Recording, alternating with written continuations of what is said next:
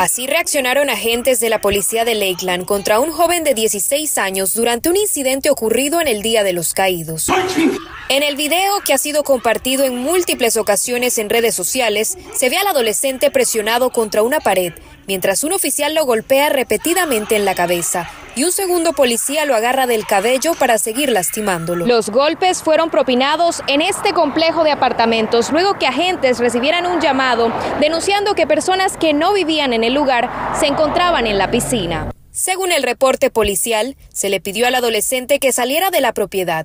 Luego ocurrió la paliza que culminó con el joven inmovilizado tras recibir una descarga con una pistola eléctrica. Un total abuso de autoridad.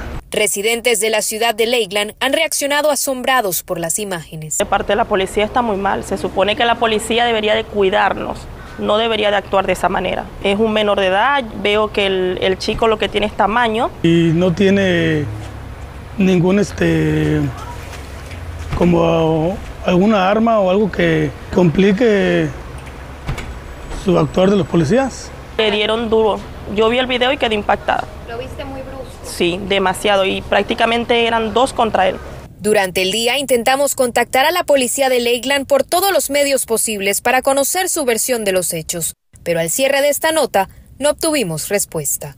Para Noticias Univision, María Ángeles Muñoz.